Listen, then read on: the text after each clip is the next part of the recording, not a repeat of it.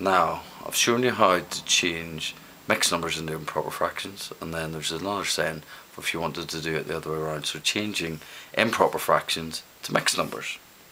So first thing, your improper fraction is where the top is worth more than the bottom of the fraction. So an example might be 4 over 3, where the top is worth more than the bottom. So that's your improper fraction. And your mixed number is where it's a mixture between whole numbers and fractions, which would be something like 2 wholes and a quarter. So it's a mixture between the wholes and the fraction. So your improper fraction is this. So if we want to change from this improper fraction to a mixed fraction, this is what we need to do. Success criteria is you ask the doctor. So it's improper, it's not quite right, so you need to ask the doctor to fix it. Okay, I'm going to show you how this one works, and again give you a couple to have a little go at, or one to have a go at the end. So first of all, put doctor. Now, what you're probably thinking, what does doctor stand for? Now think about maths. So doctor, D stands for divide, and then in relation to divide, the R stands for remainder.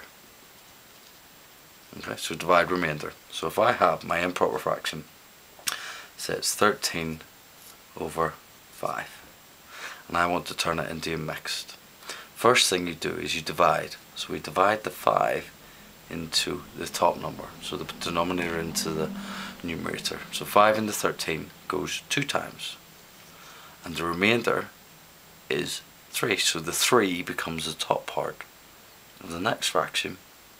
So we've got 2, remainder 3, and then the bottom part of the mixed number always stays the same. It's 5.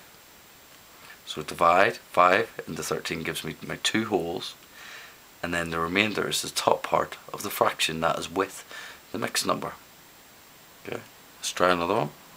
So divide remainder, doctor, ask the doctor for an improper fraction. So let's do 26 over 8. So we've got our improper fraction. We're going to turn it into our mixed number. So divide 8 into 26, which gives me 3 wholes. So I've got my 3. The remainder is 2. So I put my 2 at the top of the fraction, and then at the bottom the denominator stays the same, so it's 2 over 8. So 3 and 2 8s. Okay, let's do one more. Let's go 16 over 3. So divide remainder, divide the bottom number into the top number, which gives me 5 wholes. It's in 5 times with a remainder of 1, which is the top part of a fraction, over denominator stays the same, 3. Right, one for you to have a go at. Let's do 29 over 9.